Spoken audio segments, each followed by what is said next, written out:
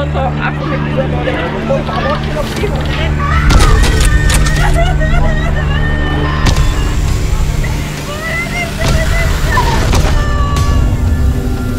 people are being locked up. The people that are detained are not criminals. Is the explosive growth of a system of immigrant detention centers that few Americans know anything about.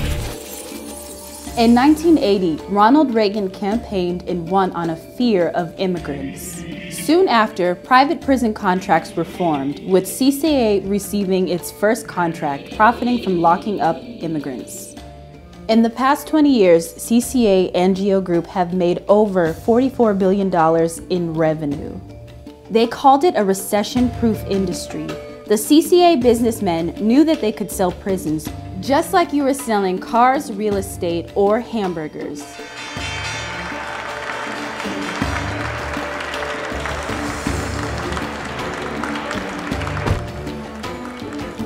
The GEO Group is the world leader in the delivery of private correctional and detention management and other diversified services to federal, state, and local government agencies. GEO's success around the world has been achieved by our highly trained workforce.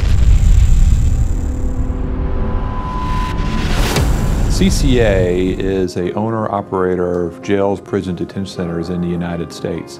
It's not for everybody to work in these type of facilities. One of the real perks of my job to see them working day in and day out, providing great service to our government partners.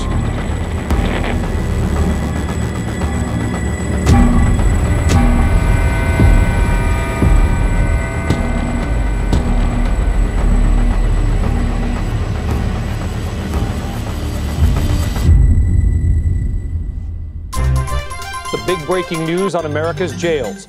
The Justice Department planning to stop using private prisons, and that is sending the prison stock sharply lower. Corrections Corp of America down more than 40%.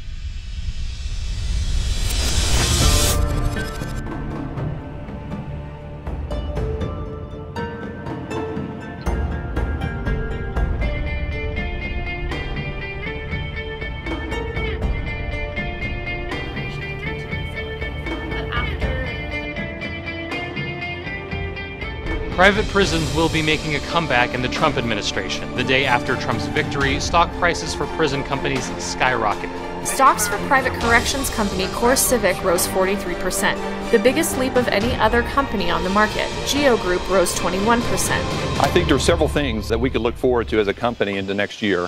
First of which is immigration.